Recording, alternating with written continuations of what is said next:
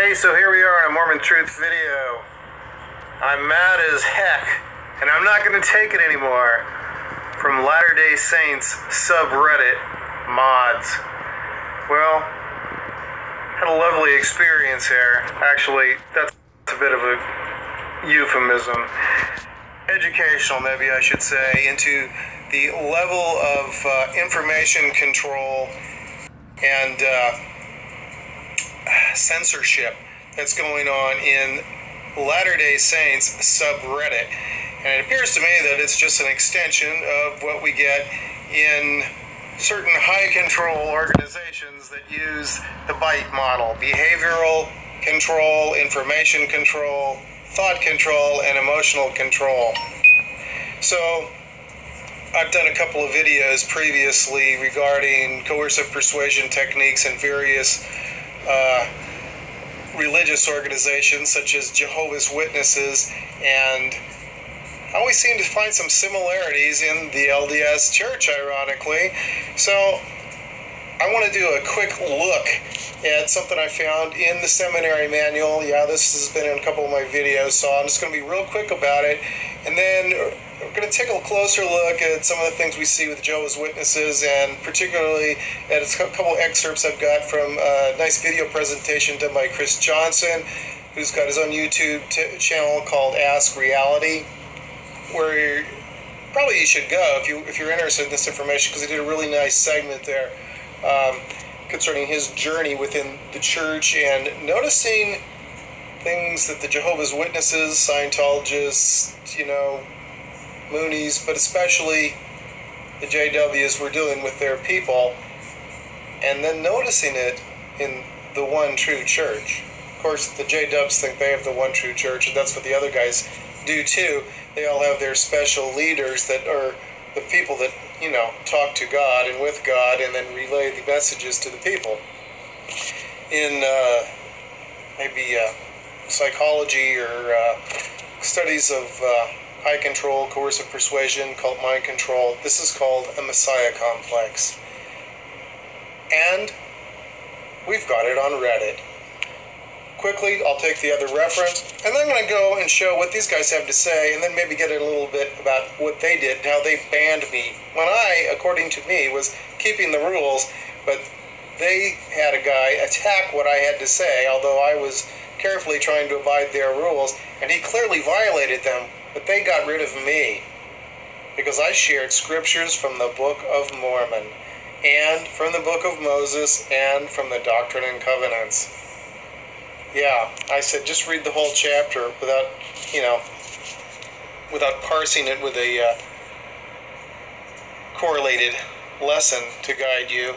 Just read the whole article and discuss it in Elders Quorum, which is what I said to a guy who, on Latter-day Saints subreddit, said he was about to give his first Elders Quorum lesson, didn't have a lesson prepared, wondered what he should do. He was afraid that other people might, be too non-participatory, and he'd be giving a dissertation in a quiet room and feeling on the spot, and he's already got anxiety issues. So I gave him some hints, since I've taught a lot of Elders Quorum and a lot of Sunday school and that sort of a thing, and suggested, why not just read straight out of these lovely chapters with stories like the, Brother Jared seeing Jesus story, or Enoch face-to-face with Jesus story, that sort of a thing, and then discuss interesting aspects of these, which I sort of mentioned, and I was attacked for it. Why? Well, maybe because he told the Brother Jared he was the first guy to ever see him, or have enough faith to see him, and that was like 1,000 years after Enoch had a similar experience. Oops. Yeah, anyway. A little clip out of Chris Johnson's Ask Reality channel video here on his journey in Mormonism, and when he began investigating certain aspects of the Watchtower Bible and Tract Society, better known as the Jehovah's Witnesses, an organization that uses a great deal of coercive persuasion, otherwise known as mind control. And if you want to see group mind control and cult mind control, in action, in cult mind control mode, we can look at organizations like the Moonies, Scientology, and the Jehovah's Witnesses, and then we can see how familiar any of these tactics are. I always thought that mind control is something from the movies. So when the ex-Jehovah's Witnesses began explaining how their minds had been manipulated and controlled by specific techniques, I was in shock and amazement. Slowly, it all started to make sense. This is how they do it. Here is an official Jehovah's Witness video made to teach gospel principles to their children. Sad. Yeah. Do you want Jehovah to be sad? No. I don't want Jehovah to be sad with me. No, I don't want Jehovah to be sad with you either. So what do you think you should do with this toy?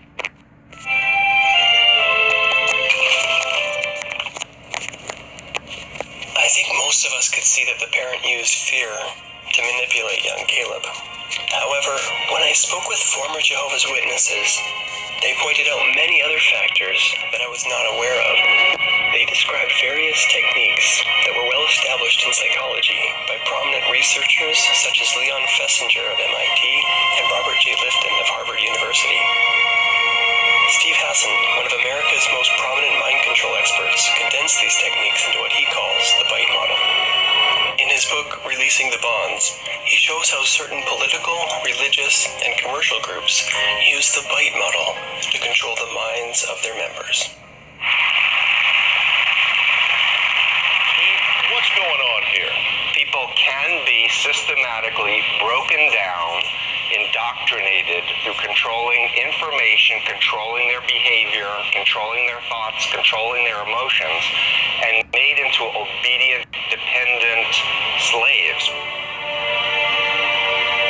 This is how the bite model of mind control works. To control someone's behavior, all you need to do is control their thoughts and emotions. To control someone's thoughts, you need to affect their emotions and behavior.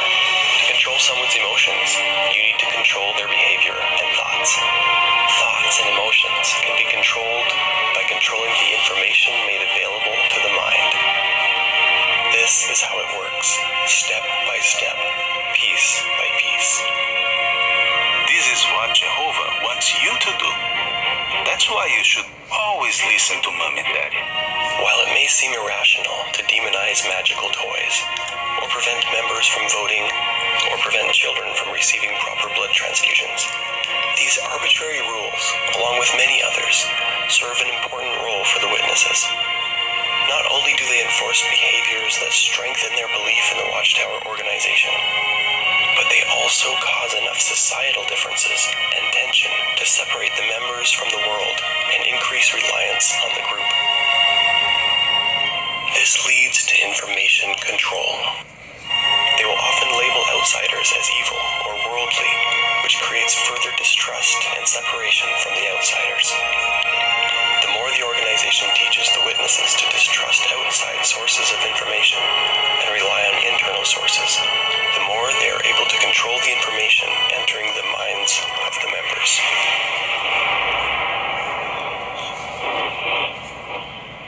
The more they can limit any contact between those who have left the organization and those who are in the organization, the better the chance that nobody within will learn the truth. We apostates are dangerous to them because we see through all of this manipulation. They control the information. They bombard you with literature, with meeting attendance, assemblies, etc. They speak for Jehovah. They're equal to Jehovah. You can only get to Jehovah through them. So it keeps you enslaved to whatever they say. Essential to all of this is thought control. Our thoughts are made up of associations and words. So a powerful way to control someone's thoughts is by redefining the meaning of their words. Initially, new members are often concerned that they cannot understand all the words used at the Kingdom Hall. For example, the Jehovah's Witnesses have redefined the truth to mean the Watchtower organization. While it looks harmless on the surface, altering the meaning of words can overflow into other areas of life, controlling a vast array of thoughts. For example, if a Jehovah's Witness thinks, the Watchtower organization is not true, he may feel confused without knowing why. This happens because his thoughts are actually saying, the truth is not true. The effect is heightened by the fact that there are literally hundreds of redefined words in the Jehovah's Witness vocabulary. All of these words gain more power through repetition in Kingdom Hall meetings, prayers, conventions, magazines, handouts, lectures, books, and social activities with other members. The cumulative effect distorts the natural thinking process, adds bias, and makes it more difficult to leave or think critically of the Watchtower organization. As this information began to sink in, I asked myself a difficult question. If I had been raised in the Jehovah's Witness religion, would I be emotionally strong enough to resist their style of indoctrination and mind control? How would I find the truth? One logical way to find out if the group is legitimate is to use independent thinking skills and critically question everything its current and past leaders taught. But they had this covered too. Jehovah's Witnesses are not allowed to critically question the leaders, nor are they allowed to think independently. Another important aspect of mind control is controlling the emotions. This can be done by instilling phobias, such as a fear of losing family or a fear of apostates. But we never looked at any apostate information for a long time because that is like a huge no-no. And YouTube's full of quote-unquote apostate videos. And I was so afraid of them, like, whoa, this is so bad. But when you think about it, if it's the truth, then that's not going to matter, you know? But I was afraid. I was afraid that the devil was controlling them, and that's how they have this bad information that'll get you. Listen to how the Jehovah's Witness leaders instill phobias towards people who have left their organization, some of which may have joined the Latter-day Saints. This is from their 2013 district convention. Like Satan, human apostates are unruly men who cook up wicked reasonings and season their brew with poisonous lies that deceive minds. Apostates are mentally diseased, and they try to infect others with their disloyal teaching. So avoiding apostates means that we will not allow them into our homes by reading their literature, watching TV programs that feature them, examining their websites, or adding our comments to their blogs. Apostates are not sincere in their expressions. Their aim is to manipulate your minds and undermine your faith. They are liars and deceivers, bent on destroying your relationship with Jehovah God and His Son, Christ Jesus. My son, when we tell you to do something, it's because we love you. We want the best for you. Another powerful emotion is love. If an organization can exploit the love we have for those dearest to our hearts, they can manipulate us into compliance. What this shutting does is causes the members to now accept any tenet that the Watchtower Society mandates without question. Why? Because they'll lose their family and friends. That's how mind control works. When all these techniques are used together, the end result is that mind becomes obedient to group authority and becomes less able to think rationally or act independently. After learning about these techniques from the Jehovah's Witnesses, I noticed a slight shift in my awareness. I no longer felt any fear towards reading apostate literature. Such fear would only be necessary if I were in a false organization that was trying to plant phobias to prevent me from learning the truth. If I were in the true church, there was nothing to fear, nothing to hide. I will put the knowledge of mind control in the opposing model because it is an essential part of avoiding deception and a prerequisite for finding the truth. But little did I know that liberating knowledge would soon change the course of my life forever. Let's go take a look at the seminary manual real quick and see what President Monson and Dowland have to say. See how close that is to what the Like Satan, human apostates are unruly men who cook up wicked reasonings and season their brew with poisonous lies that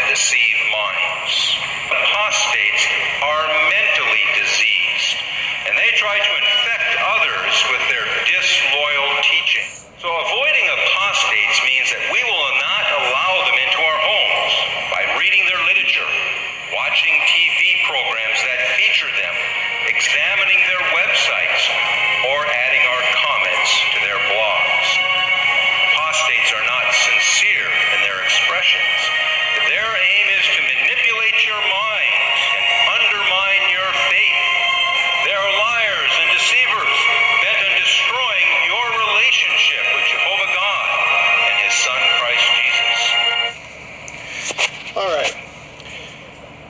Print's kind of small here, so this isn't seminary teacher's manual, so it's telling the seminary teachers to inoculate the children, basically, against those who might be, wolves in sheep's clothing, essentially. So what does it say here? It says, there have always been a few who want to discredit the church and to destroy faith. Today they use the internet. Pardon my dramatization there, but, when we listen to these guys talk, it gets pretty interesting. Maybe I'm accentuating a little bit. Some of the information about the church, no matter how convincing, is just not true. This is quoted from Trial of Your Faith, Ensign or Liahona, November of 2012. Just above that, they had Thomas Monson, so I think that might be him. Interesting. So no matter how much sense it makes, it isn't true. Listen to your leaders, ignore it. Well, here we've got Dallin H. Oaks, and listen to what he says. And they told the teachers to, share this with the class and maybe even give them a handout on it. It says, invite the students to read aloud the following statement by Elder Dallin H. Oaks. So the Quorum of the 12. We always need to use titles like elder or president and that sort of a thing because it gives authority, and it gives authority, and that's important when we're using coercive persuasion. Okay. Invite the class to listen for how we should evaluate what we read about the church and its history. Oh, okay. Is this called information control and thought control? You may want to provide a copy of the statement for each student so they can follow along. So this is important. Okay, says Dallin, Latter-day Saint readers should be sophisticated in their evaluation of what they read. Okay, so we need to be smarter than those wolves in sheep clothing that we use sophisticated means to deceive us, is kind of the message I think I'm getting out of that. What are you getting? Says Dallin, our individual personal testimonies are based on the witness of the Spirit, not on any combination or accumulation of historical facts.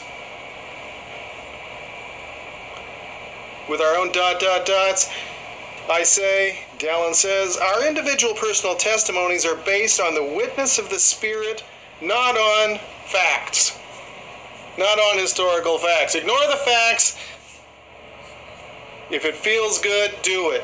Ooh, I saw that on bumper stickers, and I'm pretty sure that was about something immoral long ago. Okay, but if it's the church, that's different, right? Dallin continues and ties this in with our worthiness, our ability to be cognate, to exercise cognitive dissonance. In other words, our ability to exercise faith in things not logical is dependent upon our worthiness. Now let's see what he else has to say here.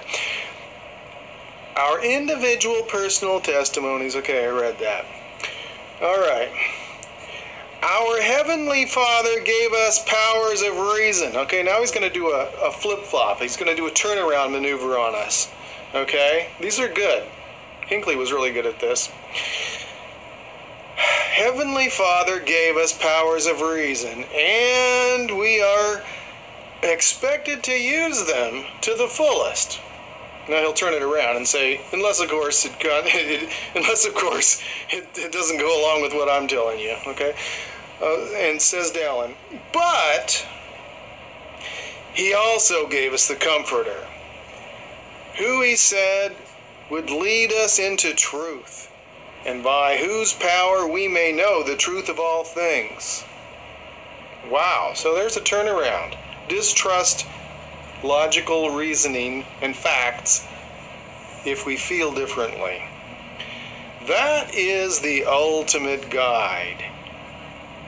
That is the ultimate guide. Latter-day Saints who are worthy and willing to rely on it.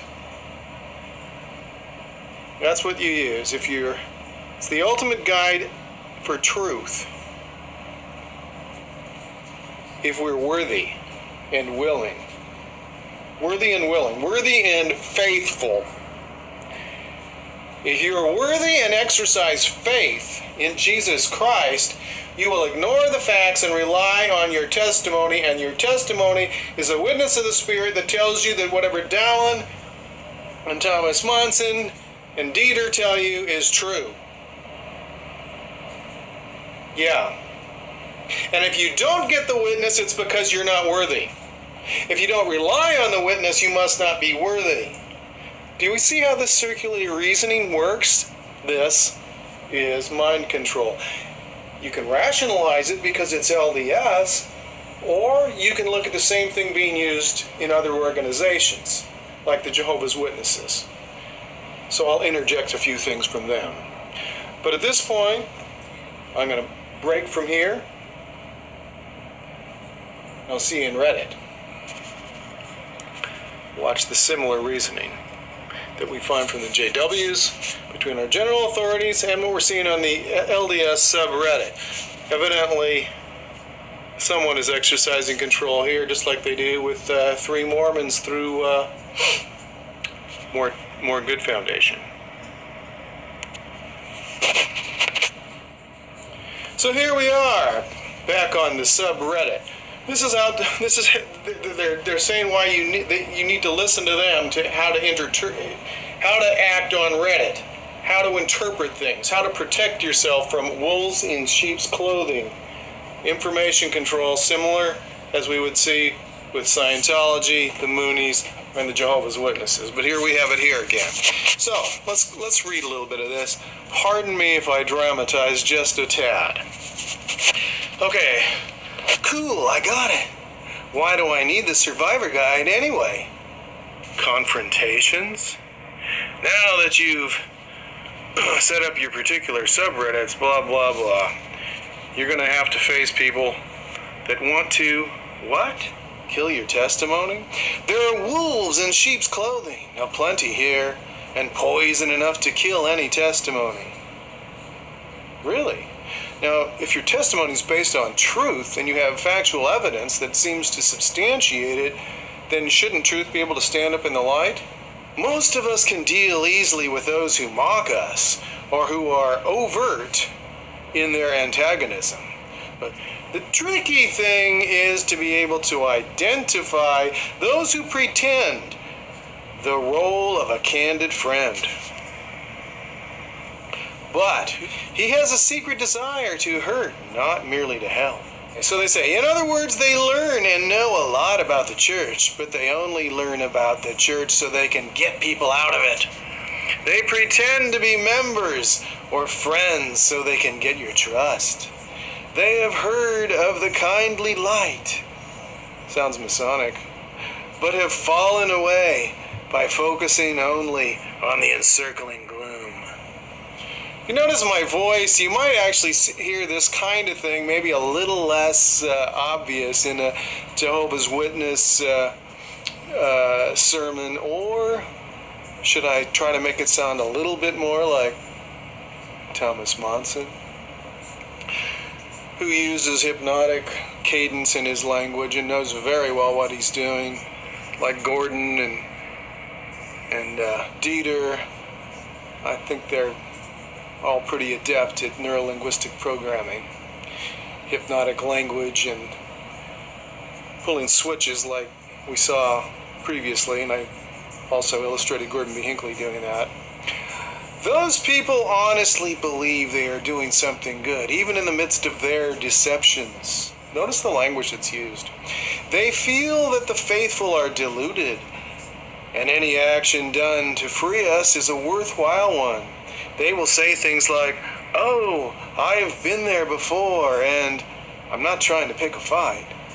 They want to seem as innocent as doves. They wear the clothes of intellectualism to disguise their cynicism. They use kind words to mask their pessimism. They act like faithful friends, but all they want is to sow doubt. The longer you stay on Reddit, the more you will notice these people. and their abusive little comments. They begin with something innocent seeming enough, like, "How can you tell the difference between the Holy Ghost and your own feelings?"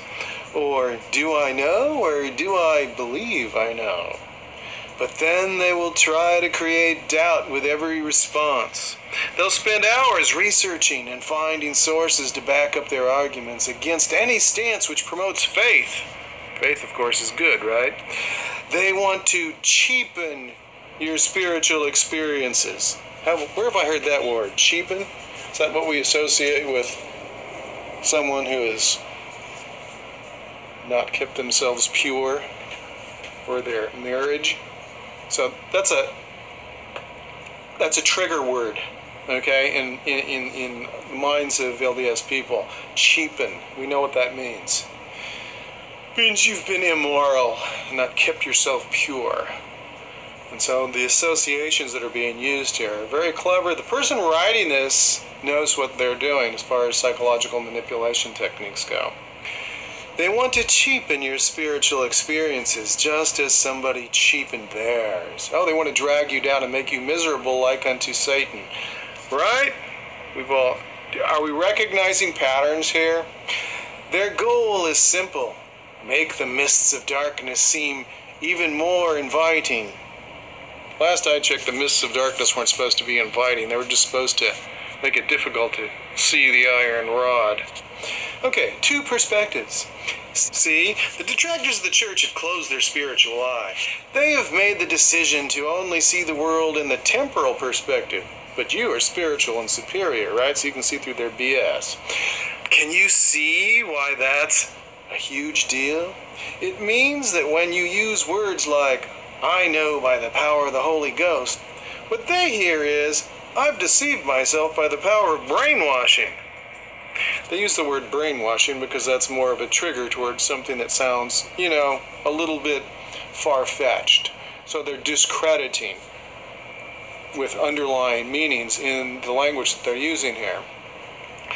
They cannot make room for the idea that there's anything to be gained by a spiritual perspective. For such a perspective would condemn their interpretations and lifestyles. It's funny how that works. Everyone tries to put a square peg into a round hole, or vice versa.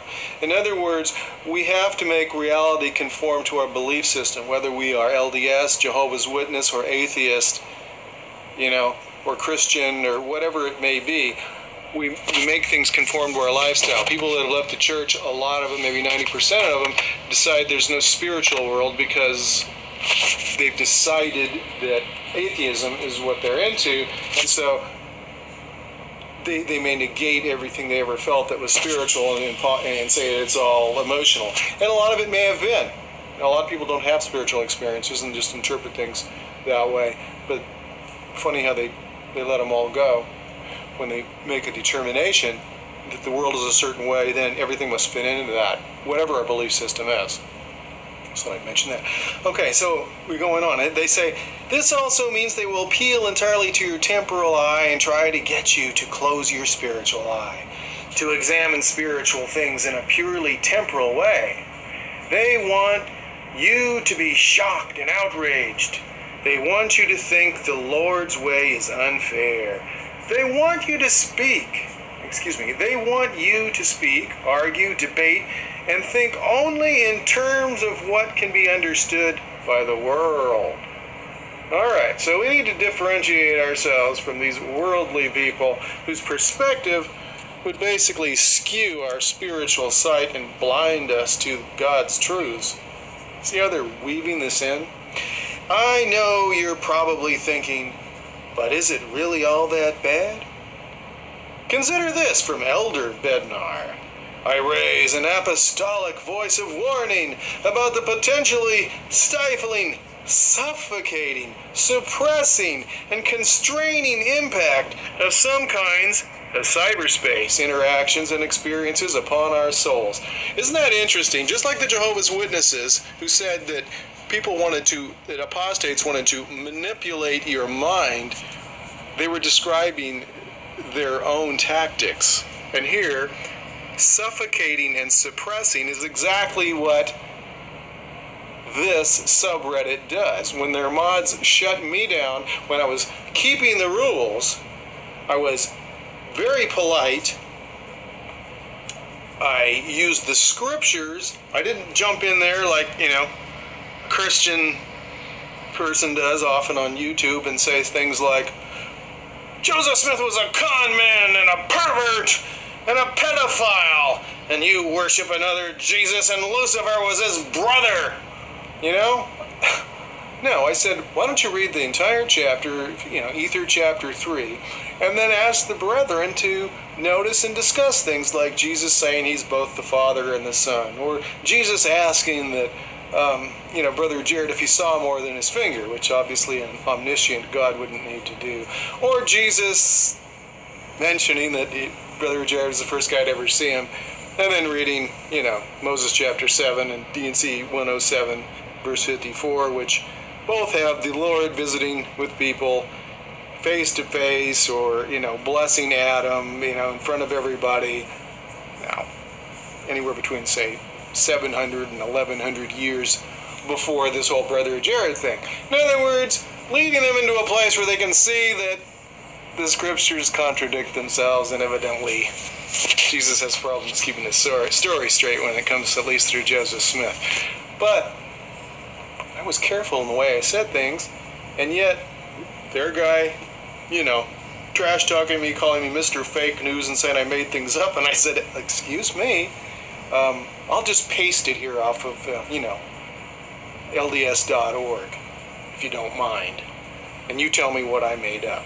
Then he says, I'm parsing for errors. I said, no, I'm not saying there's an error. This is what it said. You're the one that, he goes, I said, I read it with faith. With faith what? With faith that Jesus said 3 days it took, to walk from Jerusalem to the Red Sea, or the borders by the Red Sea, but maybe he meant 30? No, I read it in plain English the way it says. After 3,900 different corrections have occurred since Jesus supposedly said it was true in D&C chapter 1, section 1. And you have faith that he's lying because it makes these other impossible stories more possible? Yeah. Anyway, so they banned me. But this guy's calling me Mr. Fake News and telling me I need medication and I'm delusional. I'm going, excuse me, all I did was take this off LDS.org. It's called Scripture, and you're supposed to believe it. And I suggested they read the entire chapter instead of utilizing a correlated lesson that cherry picks and avoids difficult subject matter. So why the Survivor's Guide? Because if you choose to stay and participate in Reddit, you will be challenged in subtle and cruel ways. It's cruel to share truth, isn't it? You must be prepared to be the saint who is able to acknowledge the mist of darkness. Does this sound culty to anybody besides me? The encircling gloom, or the shafts in the whirlwind, without abandoning the iron rod, the kindly light, the sure foundation. Think you can manage? Well, it's dangerous to go alone. Take this practical methodology. All right, and here's all the ways to avoid coming in contact with, anything that might shake your faith. It is clear that evil communications are not just a matter of bad manners, but if practiced by those who are Latter-day Saints, they can adversely affect those who do have knowledge of God or a testimony of the Savior. All right, anyway. That's enough for now on that part. Okay, so just like the Jehovah's Witnesses say and tell their people to avoid apostates, their information, their websites, their blogs, their television shows, whatever, filter your information.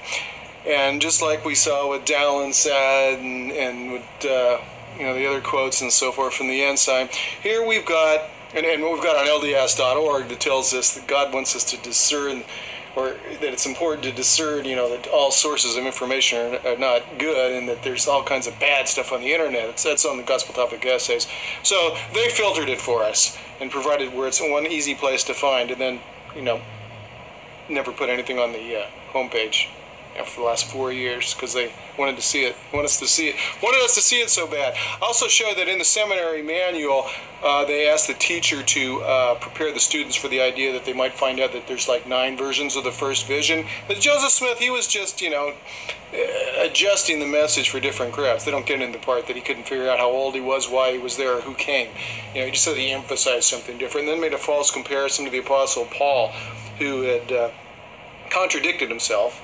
Absolutely, and said, I saw a light, but I didn't hear a darn thing, or I heard this voice, but I never saw anything in different places in the New Testament. And then they say, well, he's just emphasizing, to his different crowd what he's talking about. No, he didn't emphasize. He contradicted. Of course, they don't give the words of it because that might cause people to think.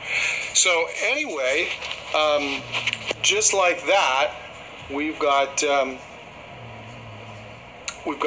these guys preparing our minds to avoid sources that might tempt us to believe something else. And what I was going to say there is really weird. They said, in case you wanted to know about these other versions of the first vision, if you're really into learning, church history, here's an article we got from 1985 that you could check out. There's no hyperlink, I don't think, on it. It's just like, it was printed, check and go find it in the Ensign or somewhere in 1985. Gee, why not check it out in the Gospel Topics Essays? Because you might see there's just about 8 other ones, and about 4 of them are other really problematic issues. So we don't want the seminary students to see that, even though it said that we're really interested in making sure Latter-day Saints are well informed on church history. Yeah, that's all in the preamble or preface too. Just as you choose which subreddits you will visit and which voices you will give time with your brain, you also choose what you will believe. Believing in God, the spiritual, in the LDS Church, is a decision you make. When you reach a moment of crisis, a moment when you aren't sure of an answer, or when you learn something which doesn't fit your world view, you make a decision. The decision is this: do I approach this with a spiritual perspective, a worldly perspective, or both? For example, a day will surely come when somebody will ask you, why would God do this? They don't want to bring up anything specific and get people to think about problematic issues, so they're trying to be ambiguous.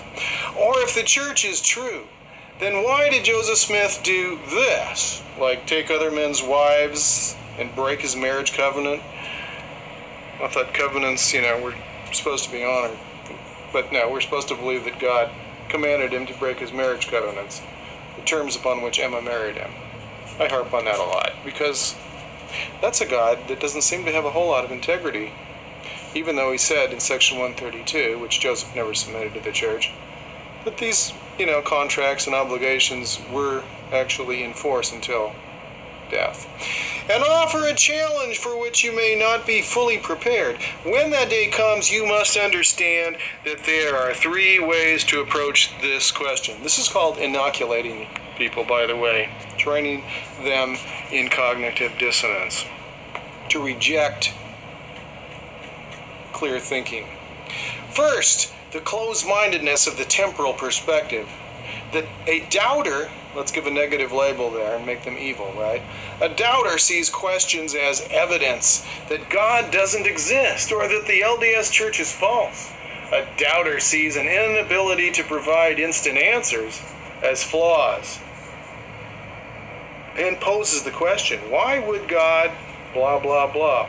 Instant answer. So that implies that there is an answer. It's just that, God's not that quick with your gift of the Holy Ghost because he wants to try your faith, right? Why would God ... in a way meant to mean this proves there cannot be a God. In other words, if God acts in, opposition to his own declared character, there must be a problem. Guess what? Yeah, that's called logical thinking, isn't it? No, God can do anything He wants. It's just a mystery, and we'll find out in the millennium. Just keep paying your tithing. Second, the closed-mindedness of faith.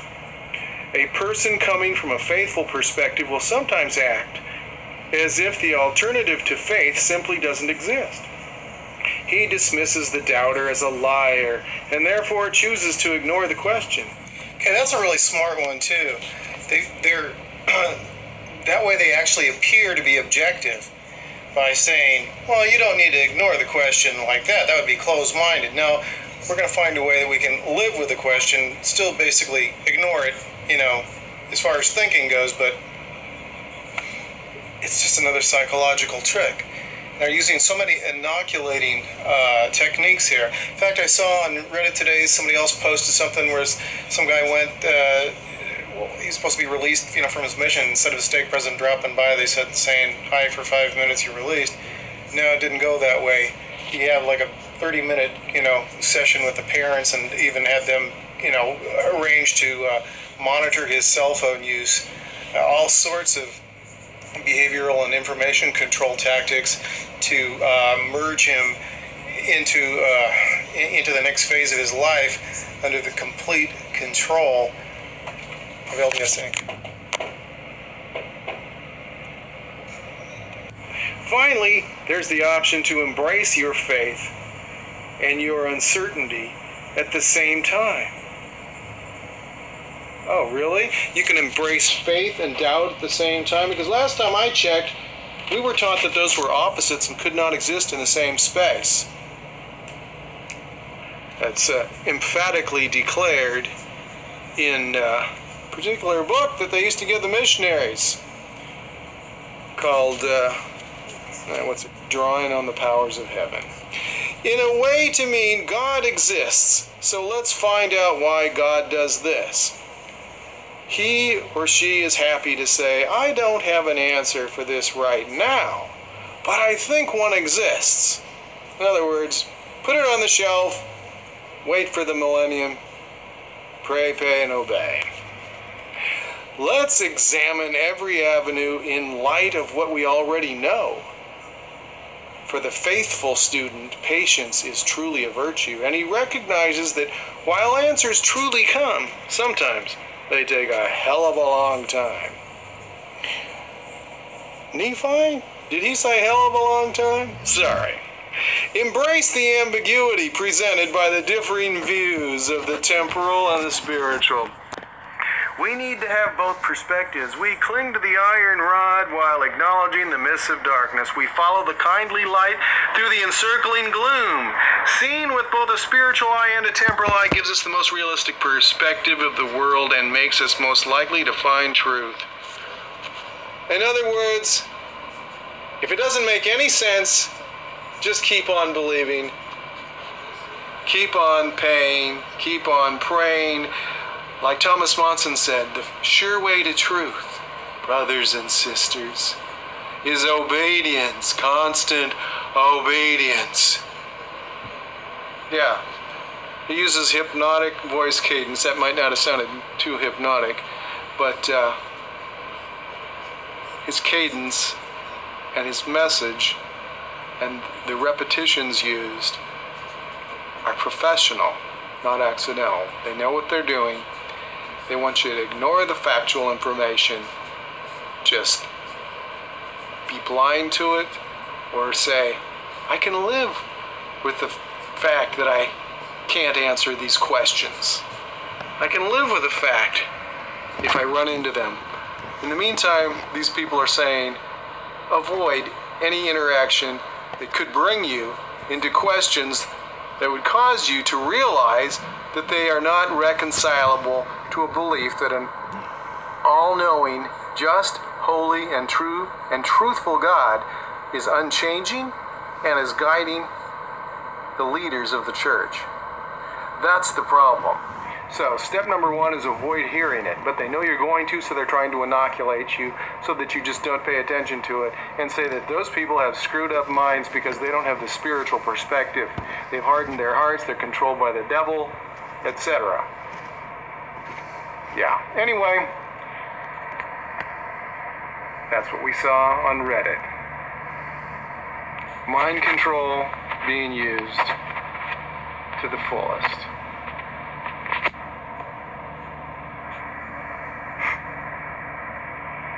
To try to keep us from using